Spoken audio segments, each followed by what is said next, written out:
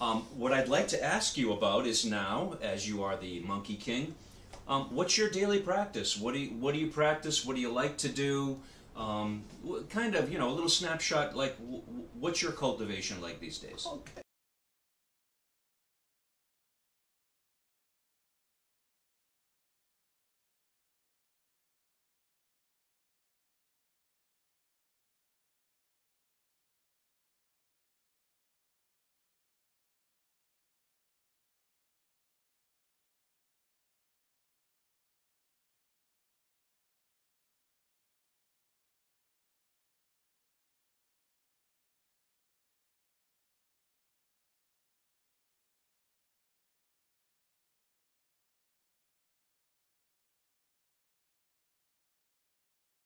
So, Paul, I've had the privilege to learn many arts and sciences with you.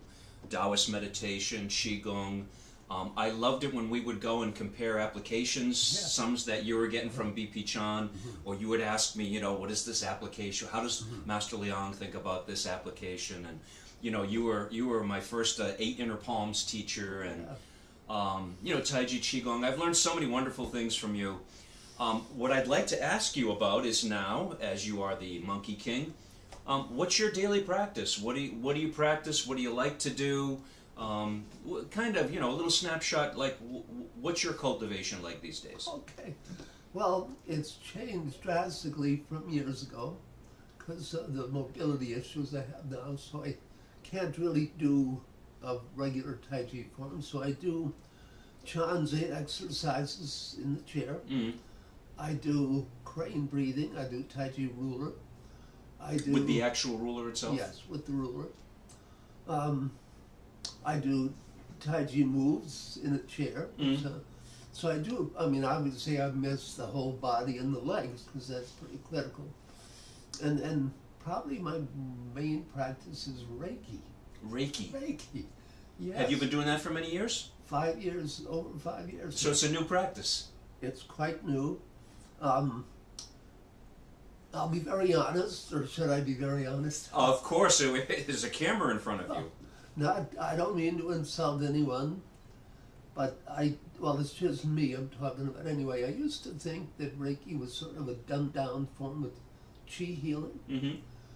And then as I studied it, and there's certain internal cultivation you do every day with it. And I also studied in quite detail whatever I could get, how it's actually taught in Japan. A lot of people don't know that Reiki is still, the people who mostly teach it in Japan are Westerners who have learned it in the States or learned it somewhere else. Wow. Because the Japanese Reiki Society is totally closed to Westerners. No Westerner can even become part of it. And even if you're Japanese, you need to be very carefully screened and vetted. So nobody really knows the whole scope of teaching within the Reiki, the Gakkai, the Studies Society. But I found it's been amazing. I literally think it has saved my life on 3 or 4 occasions. Wow. Literally.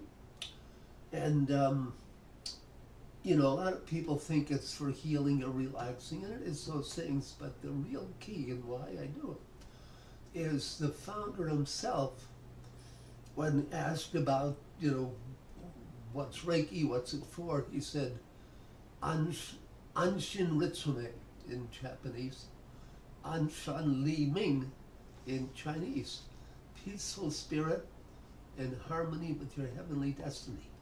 Wow. So you really practice it for peaceful spirit and harmony with your heavenly destiny. So I do it for internal healing. I think it's helped my organs a great deal.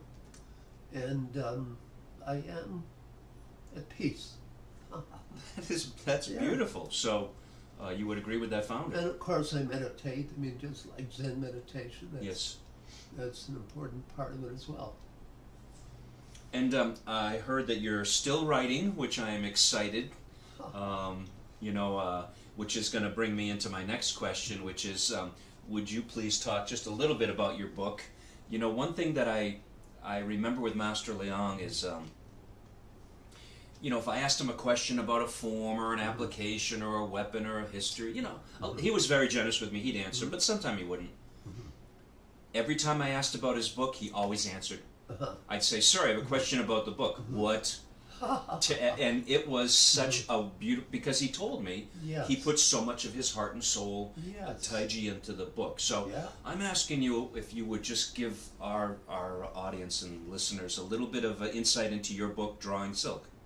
Well, it started years and years ago. You remember the Tai Chi magazine, yes, Marvin Smallheiser? Yep. And I remember that when it was like a little 8-page. It was a newsletter. pamphlet. Yeah, it was a little newsletter. Yes. So I contributed a couple of articles that were published there. And so then, whenever a certain Tai Chi topic would come up, I would just write a little article. And over the years, he published a few of my articles when it became a regular magazine. And after a while, I had a fair assemblage of articles, and I thought, well, I should just publish this for my students. So I really didn't think of having it be a commercial book, but it was a book of articles for my students. So that was the old one. You probably remember the big white one with the cover. I have one. Little design on it. Signed by you. And so I got that published. Well, it wasn't published, it was self-published. And so I think I ordered 2,000 copies, and they delivered 30 cartons of books. And so I basically sold them to students. And then every once in a while, a student would tell me, you know, I got this friend who's studying Tai Chi, you really love your book, would you send him on? And I did. And I thought, well, gee, maybe I could sell these. But they weren't really in a sellable format. And I brought them to bookstores, and bookstores said, we don't want these. The cover's bland and boring. A cover sells a book. And it's not a good size for the shelf, so you got to make a regular type of paperback. And in the intervening years, I had written some more articles, and then the second version of it came out as Drawing Silk. And well, I've been thinking of adding to it. I've had things which have come into my head since. And well, there's the Taoist stories, which are my particular favorites in that book. Is there a fourth story coming out? Yes, it should be ready quite soon. And as I've told you and some other people, anything I know is in the stories. Beautiful. You can dismiss the rest of the book, but the real thing is the stories.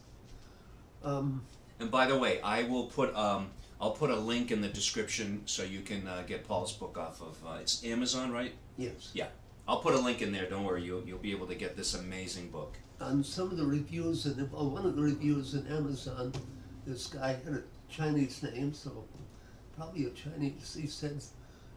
He kind of said something along the lines, the book's mediocre, blah blah blah. And I don't reviews don't bother me, good or bad, whatever. But then he said, and Mr. Gallagher has 3 Taoist stories that he seems to really enjoy. And I thought that was very, very funny, because to me that's the good stuff right there. That's like the distillation of all your training and learning. But I did there were questions from students that I once asked the students, what are your deep burning questions about Tai Chi training? And so they handed me, little pieces of paper and I thought about those, so I wrote one chapter about burning questions. Yes.